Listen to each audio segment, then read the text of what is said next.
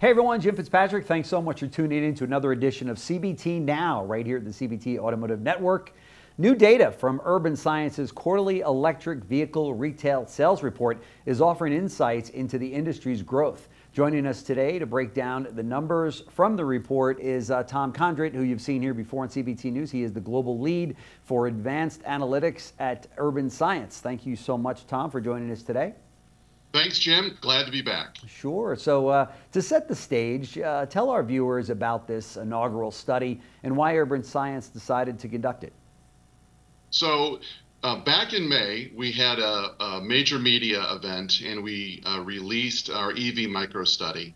And the demand was overwhelming that we should update it quarterly.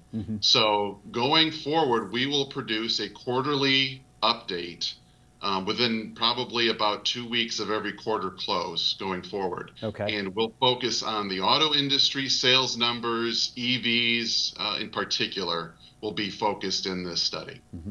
Wow, that's great. That's great. Can you give us a breakdown of how sales are faring for different types of electric vehicles like BEVs and plug-in hybrids and hybrids? Absolutely. So the industry is pretty flat compared to last year. Last year was a good year. Okay. We're just down about half a point from an industry standpoint. But when we look at EVs and hybrids from a retail standpoint, EVs and hybrids are up very considerably so far through this year. So about 16% growth through this year so far. So they're very much outpacing the industry, and we expect that to continue. Okay. And what if you break out just EVs and not hybrids or plug-in hybrids? What does that look like? Right. So if you just look at battery electrics are up 12% so far this year in the third quarter. They've accelerated significantly. You know, in the first quarter, they were only up a point or two.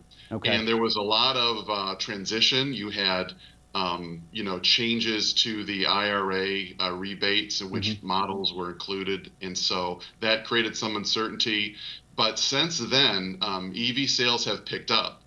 And so the narrative, for the most part, has been a lack of demand. And really what's going on, in my view, is that you've got supply and demand are realigning.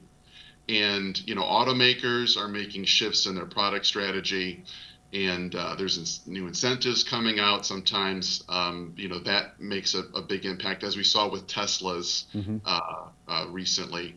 So, incentives play a role, new products are playing a role, but overall the industry for battery electrics is up pretty considerably through the third quarter this year. Okay, and so that's good news. I mean, that's good news for dealers that are thinking that consumers don't want EVs, and maybe they don't want them at the rate that the OEMs think they want them, right? But with sales being up like that, that's good news for the industry, right?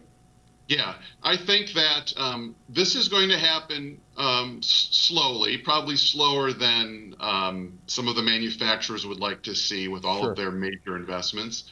But generally what we're seeing is realignment to the market demand. We're seeing more hybrids being launched, announced. We're seeing more plug-in hybrids being announced. Extended range. I think over the next year or two, you're going to see a lot more extended range EVs, and that's such as the Ram. Sure. So that'll be a more of a product platform than we've seen in the past. So this is all par for the course in the auto industry. There's products that are launched, and then the market reacts, and then everybody plays catch up to that.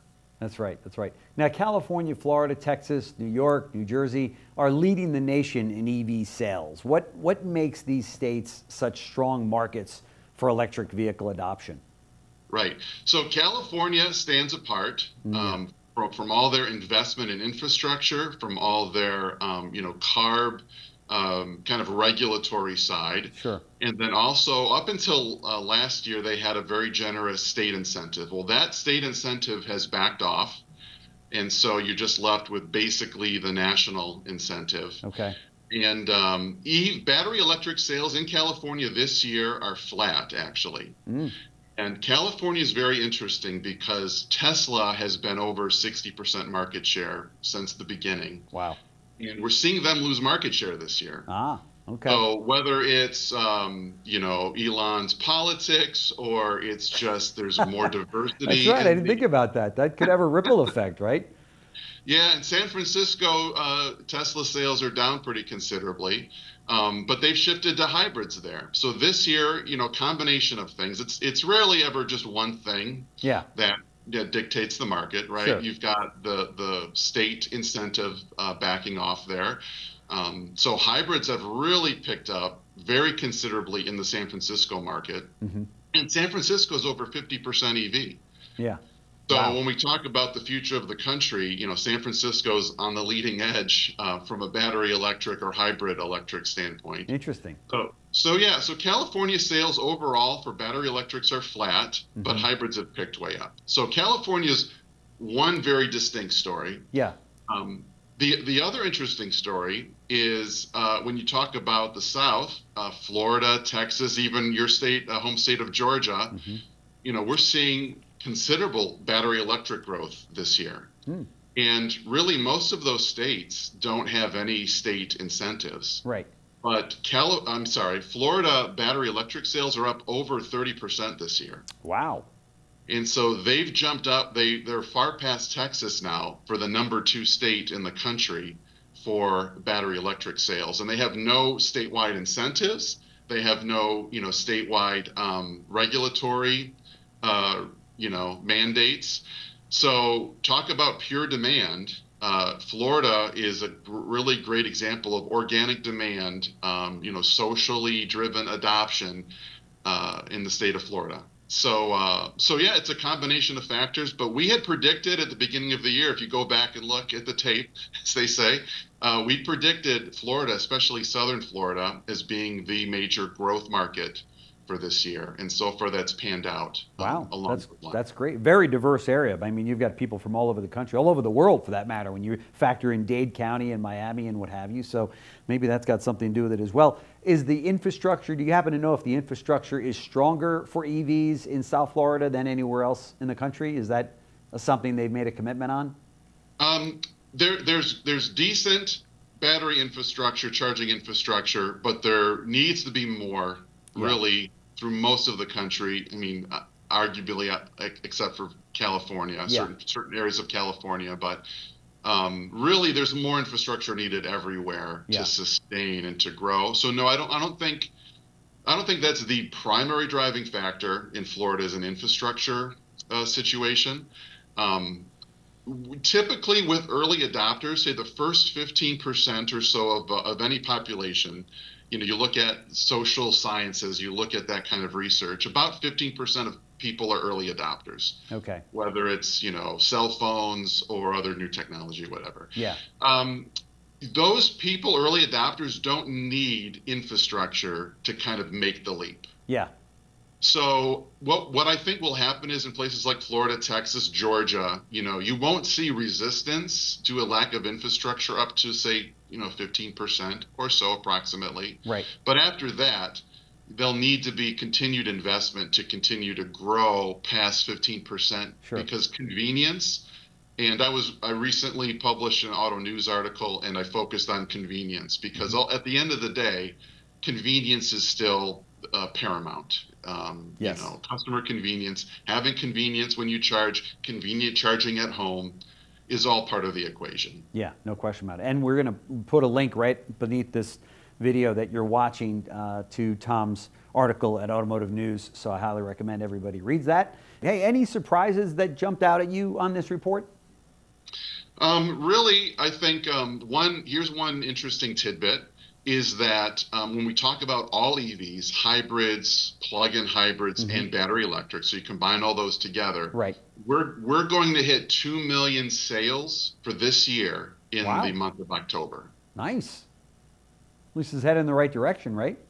It's headed in the right direction. It's up about 3.5 points. So market share points were at about 22% of all sales are some kind of electrified platform, and that's up 3.5 points over last year. That's something. So, hey, dealers, you heard that. That's very encouraging. I mean, you're talking about 2 million vehicles out there of some sort, battery operated. or battery operated, but I mean, in terms of the BEVs out there and the EVs and such. But that's good news in the industry, because I think there's a lot of dealers out there that just think, oh, can't sell an EV, nobody wants them. And I'm sure in some of maybe the flyover states or what have you, that may be the case. I talk to dealers all over the country, and there are different pockets, as we were just talking about, that do way better with EVs than others. But by and large, that's an impressive number, right? Yes, I think so. I think, part of the message that I've tried to convey this year is because I hear from dealers too that they don't see the demand that the OEMs see, is that there's pockets everywhere. Right. Whether it's any city across the country, Atlanta, Nashville, New Jersey, all these places across the country, there are pockets. And so we offer tools, whether it's Market View or whether it's our in-market audiences. We've built optimized EV targeting models for digital targeting, direct targeting, email, to touch and communicate to every consumer in every dealership's market across the country. And so I would just encourage dealers to continue to try to find those pockets. And they're there. For sure. And and Urban Science has got the solution. So that's fantastic. I appreciate you sharing that with us. Tom Kondrat, global lead for advanced analytics at Urban Science. Thank you so much for joining us on the show. This is always great to catch up with you. You always bring the goods, so we very much appreciate it, and look forward to next time. Thanks, Jim. Thanks.